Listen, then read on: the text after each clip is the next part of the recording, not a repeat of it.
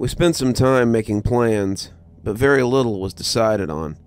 The hermit had to be dealt with, that much was clear, but it was the how that eluded us. We could take him alive, but then we'd have to guard him. We could kill him, but neither of us were sure that we could kill somebody. He had to be stopped, but how could we do it? First thing we gotta do is find him, Gale said.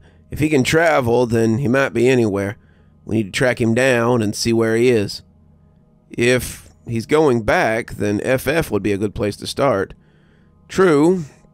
If nothing else, we might find out more about him. What's to know? He's a crazy old dude, I said, adding a length of rope to my bag. If we were going to find his lair, then there was a good chance that we could set a trap for him. True, but was he always? I don't know how long this old guy's lived in the Dollar General beyond. He could have come here when they were still called J.L. Turner and Sons. Hell, crazy dude could be Cal Turner, for all I know. Who? I asked, not having a clue what he was talking about. Sorry, I don't know why I would have expected you to know the store's history. Cal Turner took over after his father died and officially named the store Dollar General after that. Word was that he went missing sometime after opening the first one. Just stepped into one of his own stores and was never seen again.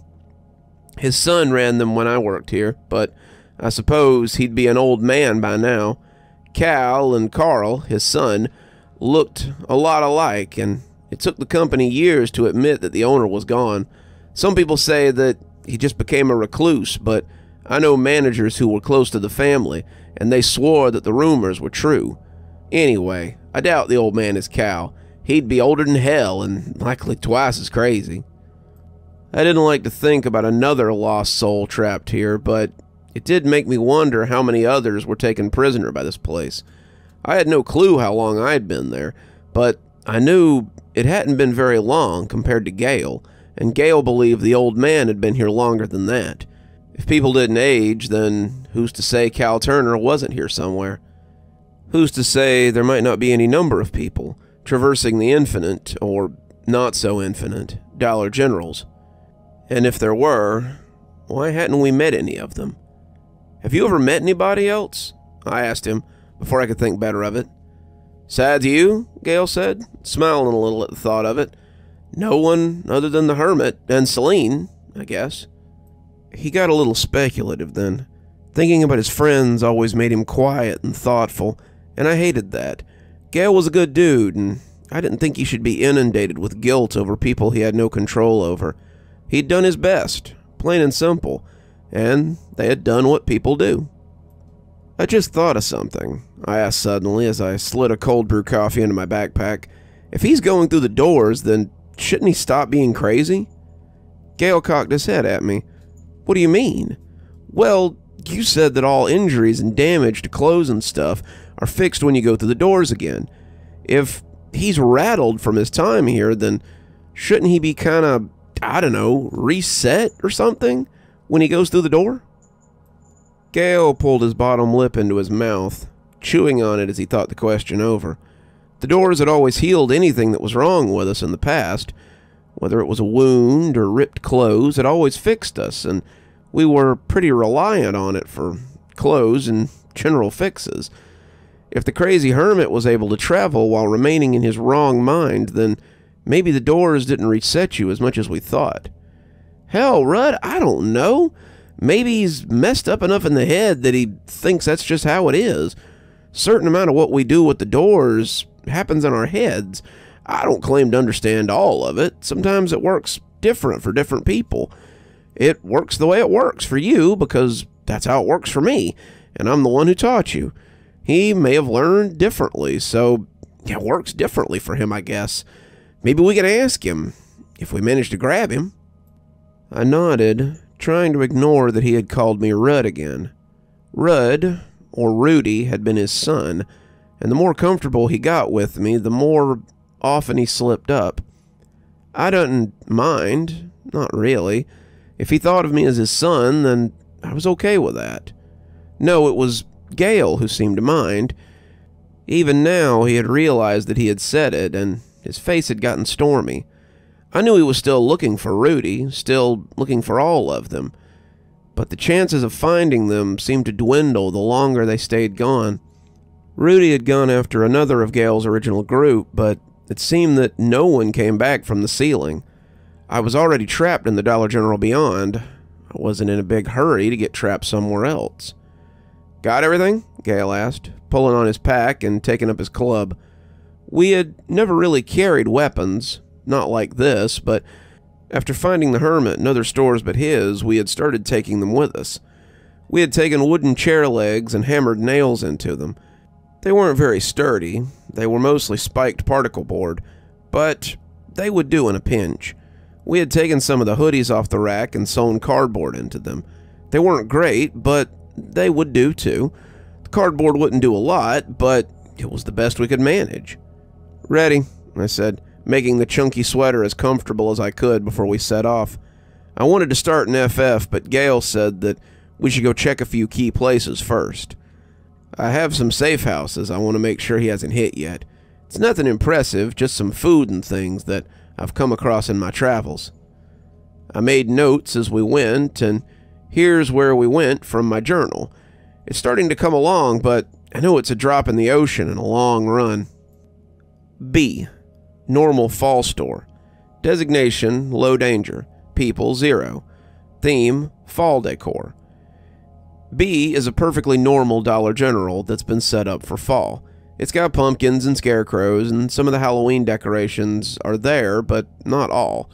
It has some seasonal items, but it seems to be the start of the autumn selection and doesn't contain as much as it would by the end of October. Gale had apparently been there before and left a go bag. He went to the manager's office and opened up the red box that usually held the fire extinguisher. Instead, there was a backpack that Gale took out and unzipped. He looked over the things inside, talking under his breath as he made sure it was all still okay. "Alright, I didn't think you would come this far, but it was possible. Let's go to the next one." We did a quick check before leaving, but everything appeared to be in place. The things I had used were gone, but nothing else seemed to be taken or moved. We still weren't sure that he could take things with him, but as we moved on, we were in full data collection mode. OO, Night Store. Designation, moderate danger. People, 0. Theme, a dark store with lamps. OO is a shadowy place, and one of the few stores without the buzzing overhead lights. It's lit by tall metal street lamps, and the light they make doesn't go very far. It does not appear to have a ceiling. Any attempt to shine a light up there reveals nothing, and Gale thinks that it's likely it's here to simulate a night sky. Some of the shelves are pushed over, and I suspect that the miasma can come and go freely here. We've never encountered them here, but it seems likely that we could, so we try not to linger. Gale hit the ground running when we got to OO. None of us liked to be here, but he felt like it might be a good place to hide something because of the environment. The whole store was pitch black and lit by these interspaced lampposts that cast yellow globes over the shelves. He reached between two shelves and took out a duffel bag, handing me the light as he went through it on the run. When he had established that everything was there, he zipped it up and we headed out.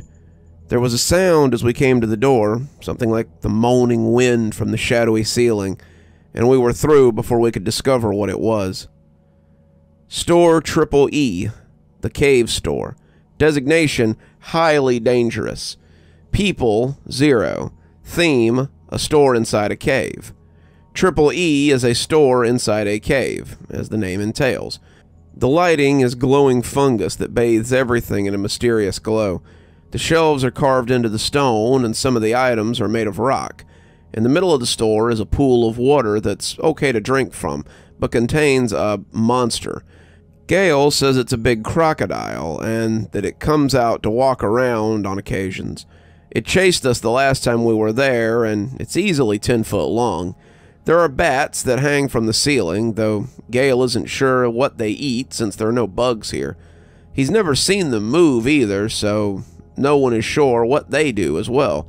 The food here is refrigerated by the cave, which is a consistent 65 degrees at all times, and nothing seems to spoil or go bad. We came into the cave looking for the creature who lived here. We had been here a few times. The store had a great selection of mushrooms, but the last time we had come face to face with the gator who lived here. I hadn't really believed Gale when he told me about it, but it was hard to deny it when you were face to face with the monster. He had a long snout like a crocodile, and his scales seemed to shift through a series of colors as he came hissing after us. He was slow, thankfully, and we got out before he could catch us, but I suppose that put my rule about no living creatures in the DGB into question. He was in his pool today, at least we assumed he was, and Gale pushed a rock aside as he took out another backpack that he had checked over. Most of these bags had things like first aid kits, non-perishable food, and toolkits that could be used to make traps and snares. Gale had set them up just in case he needed to secure another store or travel the infinite for a while, and I was sure that these weren't the only ones. Gale had been here long enough to set up safe houses in several stores, and the one in the DGB-0 was just the first in a long line, I was sure. "Okay," Gale said, pushing the rock back into place. "He hasn't found any of these. I can't think that he has any real skill with travel, but if we haven't come up on him, then he must have enough to go back and forth." "Are we ready to check FF then?" I asked, still feeling that it should have been our first destination. "Not yet," Gale said. "Let's check a few random places. If he's just traveling willy-nilly, then we might find him somewhere near FF. I nodded, seeing the logic, and as we set off, we went to GG first.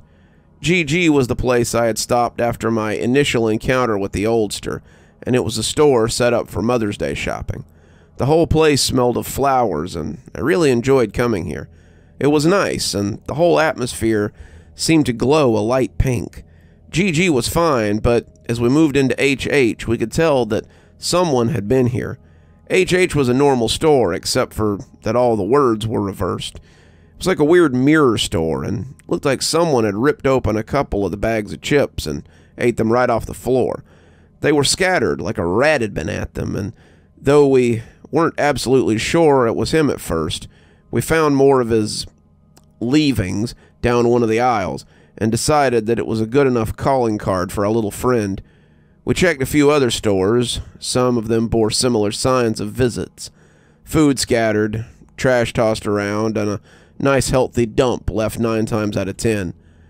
"Now are we ready to check FF?" I asked, tired of looking at scat and stepping on chips. "I suppose we should," Gale said, after finding his calling card in another store. "Seems unlikely we'll just run up on him while he's being so sporadic." Gale seemed like he didn't really want to go to the hermit's lair, but it was our best bet of finding him at this point. We stepped into the dump without much fanfare, the hermit's store looking as desolate as ever. The floor crackled under our feet as the wrappers and garbage crunched underfoot. He had just been dropping his trash in the same manner that he dropped his waste, and the whole store stank with a mingling of rotten food and human crap. I didn't want to be here either, but we had to go make sure he wasn't hanging out and waiting for company. We stayed close, searching every shadowy nook and dirty cranny, but we couldn't find the old man hiding anywhere. "Okay, it was a good idea, but I guess he's out. Come on, let's try somewhere else." We were leaving the back area, near the automotive section, when my foot struck something and I stumbled.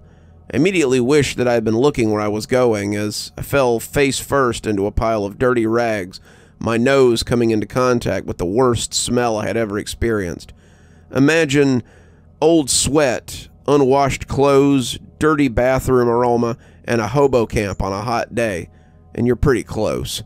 I came staggering up, trying to get away from it as quick as I could, but when my hands fell on a plastic holder with what felt like paper in it, I reached back and pulled it out too.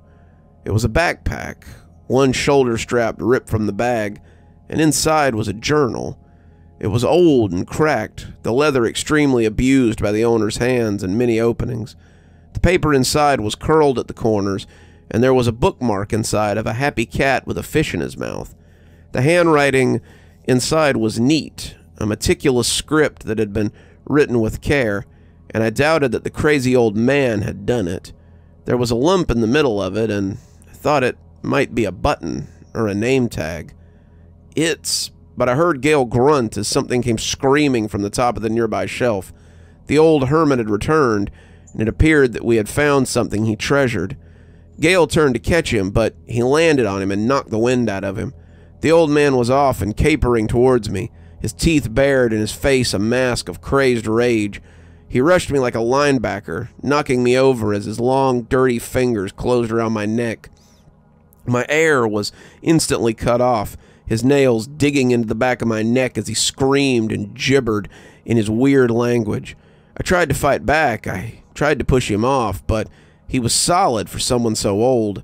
Shoving at him was like shoving at a boulder, and he leaned into me as I slowly strangled. Black spots started appearing in my vision as his greasy fingers choked me to the point of unconsciousness. I wondered if the door would bring me back to life when he inevitably collapsed my windpipe. Would Gale be allowed to drag me back through it, or would this crazed loner simply bite my throat out and eat me right here? When his blood splattered my face, I supposed I'd never get to find out. As his fingers loosened, I could see Gale standing behind him, panting as he released the handle of his weapon. The nails were sticking out of the hermit's skull as he shook and gurgled, and when I slipped to the ground, his blood made dark stains on the blankets that he had used as a bed. Gale stepped away, shaking as badly as the old man had been, and when he ran for the door, I followed after him. When I came through into the DGB-0, but he didn't, I knew something was wrong. Now I'm left here with just the journal for company, feeling like maybe we've crossed a line that neither of us were ready for. I'll keep you all posted, but for now, I think I need to go and think about what's happened today. You're still here. Thanks so much for joining us for tonight's spooky tale. If you'd like a little bit more spooky in your life, why not click on one of the videos that appears at the end of our story? Or maybe head on over to one of our playlists where you can get your fill of spooky content. If you like your spooky a little more tactile, I've got a new book that's come out. If you'd like your own copy, there's a link below in the description where you can get your own copy of my spooky book. If you like what you see here on the channel and think you might like to support in a more monetized way, then why not come over to Patreon or become a member on YouTube? Speaking of, let's go ahead and thank our members now. Thanks to Civ Garstad and Unicorn Hollow for being our spooky ghost contributors. Thanks to Janet, Lee Kendall, Saikat, Ronda J, and Sue Casper for being our spooky skeleton contributors. And thanks to Hi Stacy, Winter, Xaronan, Emily Coltsfoot, Stephanie Carrington, Tyler Parker, Cinnamon Fox, Sarah ASMR42, and Bella Lee for being our ghostly reader tier contributors. Thanks everyone so much. We just couldn't do the show without you. If you too would like to support the show, come on down to Patreon or become a member on YouTube. For just $5 a month, you get your stories 12 hours early at 8:30 a.m. as opposed to 8:30 p.m.